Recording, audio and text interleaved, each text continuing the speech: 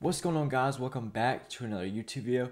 In this video, we're going to be talking about Tesla, how it's had a crazy day already and it's just starting the afternoon. We're going to talk about basically what's happening, what's going on with the market, and just the craziness that's just been unfolding.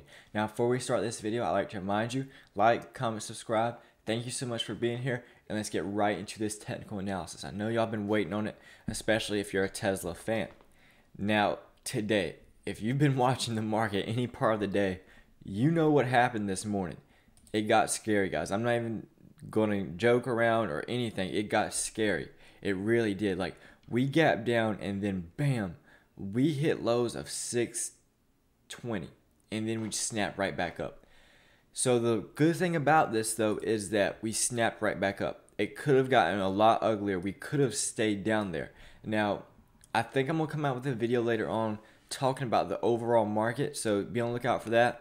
We're going to go over the overall market, but for right now, Tesla, we're going to talk about just what needs to happen for us to be back on the bullish train for Tesla, and it's going to be a long way. It's going to be a long ride for sure. So right now we're at 685 at the time of this recording, down $29 today. We were down a lot, guys. We were down a lot. But overall, what we're working with now is what we got to focus on. So right now, 686, and then we're holding above this first purple line. So this purple line is at 684. Now that's the first step. This was just a support and resistance play. Now I have this blue zone out here for a reason.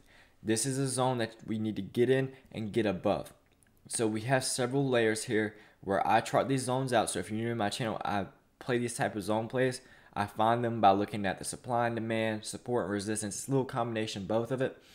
Either way though, what needs to happen for me to feel comfortable with Tesla being bullish again, you might think I'm crazy, but it needs to get it back over here. It needs to get back above the 800s for us to hop back on this bullish train. Right now, what we're working with though is we're in a downtrend. It's apparent. I mean, big picture, of course, we're still up. Big picture, we're still up, amazing. But right now, what we're focused on, that's what you guys care about, we're in a downtrend. So you can literally draw a trend line right here. And then, well, this more looks like this actually, this is actually different because it's just straight down. But you get the picture, guys. You get the picture. Right now, we're in a downtrend. Just straight down, literally down. It won't know like easy going downtrend like this was over here or this. It was just falling off the cliff type down. And those are the moves you have to worry about because that is panic based. Those type of moves are panic based. They're not rational at all. It's not controlled. It's literally panic. This right here is a controlled sell-off. These right here are not. That's panic. Now, a positive thing though with Tesla is it shot right back up.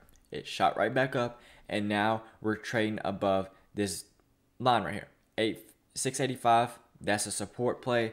Over here previously, that's why I have it charted out. It acted as a resistance right here. We got rejected, and then we had the breakout and confirm it from the bottom side. So that's why this level right here, I drew it out, and I drew it out over here, right? And then it's played out over here. So patterns typically repeat themselves. So if this pattern holds true, we should see a reversal here, and we should push up. But you still have to keep in mind the bearish case that we're still in that downtrend, and this could just be a relief from the overall downtrend. So you have to be very careful still, even though that green candle did show up, you have to be careful. Now, if you're long-term in Tesla, you probably are not worrying about this. In fact, you're probably happy that you're getting this amazing opportunity, and it is an amazing opportunity. I mean, we were hitting highs of almost $900. Look where we're at now. So it would be an absolute steal to get it right now.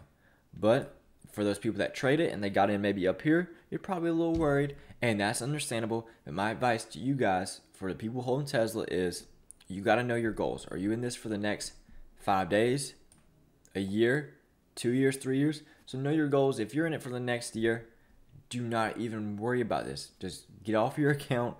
Don't even look at how much you're down, okay? Don't stress over this, guys. Tesla's still an amazing company. But what we need to focus on is starting to get that bullish momentum going. So we need to push up. Ultimately, what I would like is this type of action right here. Retest, bam. That's picture perfect. Obviously, best case scenario, this happens right here. This is the absolute bottom, and then we start reversing. But that's not how things always are.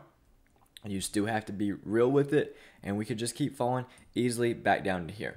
Now, if we fail more, which I hope we don't, this pink line right here at $600 is a psychological level.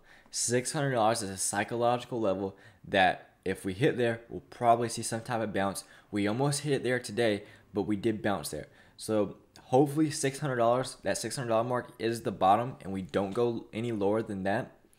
I'm not saying that we will even get to it. I'm just saying hopefully $600 is the bottom.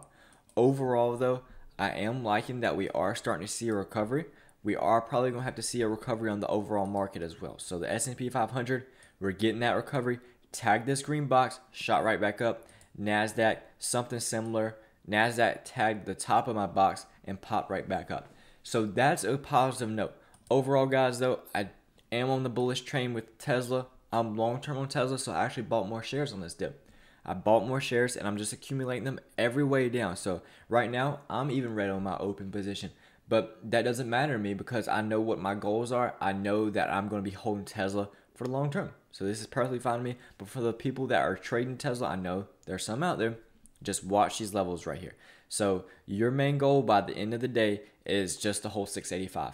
If we hold 685, great. That's positive. But if we break it, then I do not want us getting below 665. So the bottom level that you do not want breaking by the end of the day is 665. Keep that in your head and just remember that. And then obviously I will update you guys with a video tomorrow on what Tesla is doing like I always do. Either way, thank you for being here. If you did enjoy this video, hit the like button, subscribe, and I will see you all in the next video.